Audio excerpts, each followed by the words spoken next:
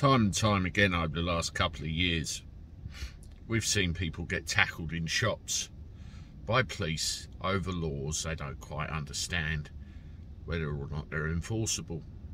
We've seen people in their own homes having their doors smashed in by police who don't quite understand the laws and the fact that they can't enforce what they're trying to. Over the last 2 years, we've seen people take the police and the government to court over fines imposed by the government and by the police for laws they don't quite understand, and judges have found large numbers of these fines unenforceable, and this rot continues. Yet what I read in the news today tells me without a shadow of a doubt that there are most definitely the thems and the us's.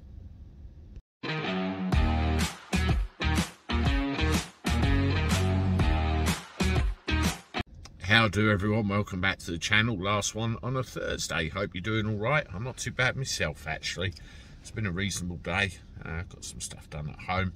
Nice daily live stream with everybody earlier. I'm looking forward to tomorrow, the last day of the week. Well, the double standards and hypocrisy keep flying around, don't they? You know, I get really pissed off with this.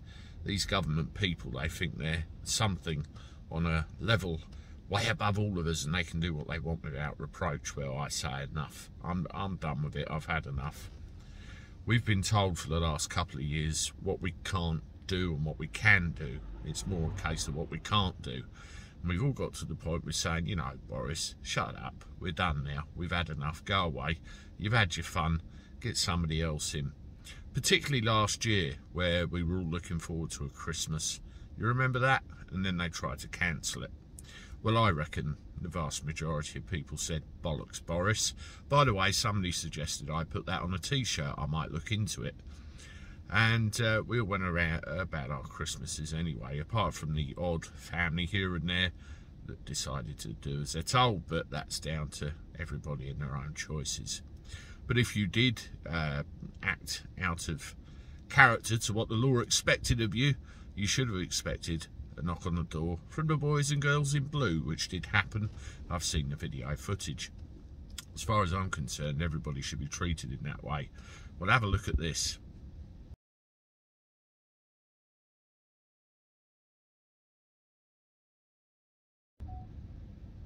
The police won't, not can't, or unable to, won't investigate any wrongdoing regarding a party in Boris's flat over the Christmas period last year.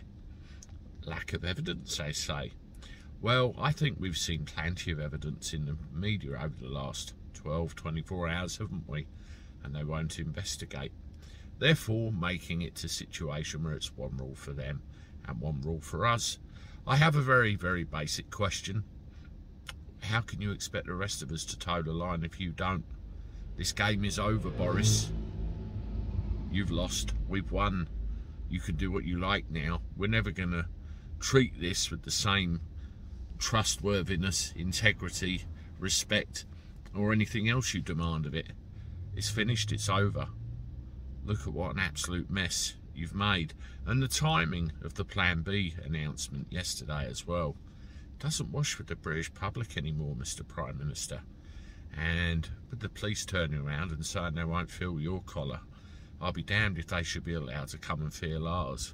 I think we need to get on with our lives now and have things the way they used to be. That's just my opinion, and I'm sure it's shared. Let me know in the comments below. Anyway, I bid you good evening, folks. Have a good one. I'll see you tomorrow. Toodaloo.